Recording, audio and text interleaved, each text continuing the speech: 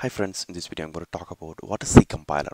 A C compiler is a special program that processes your program statements and it will try to find out the syntax whether it's properly written or not, written in a particular programming language and convert them into a machine language.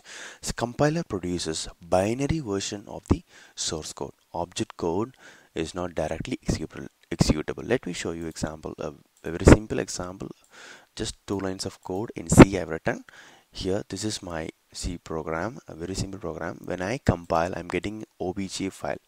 Okay, so obj file is nothing but it contains a set of instruction which can be understood by CPU. Okay, so this is not executable file. Executable file is the exe file which will be generated by the linker. Okay, so look at this picture. Okay, object file contains low level instructions which can be understood by the CPU. That is why it is called as machine code.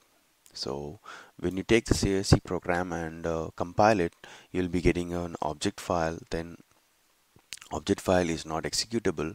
It has to be linked by the linker, and linker will generate the exe file. Okay, so finally exe file is the one executable in your system.